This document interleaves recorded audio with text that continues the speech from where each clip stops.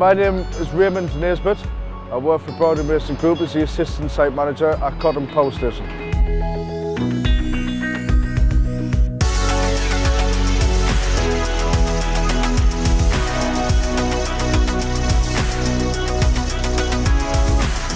Brown & Mason have been successfully demolishing industrial structures for over 60 years.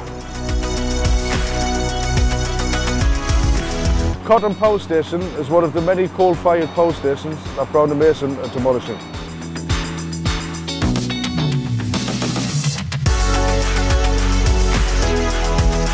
On site we have a wide range of Liugong machines.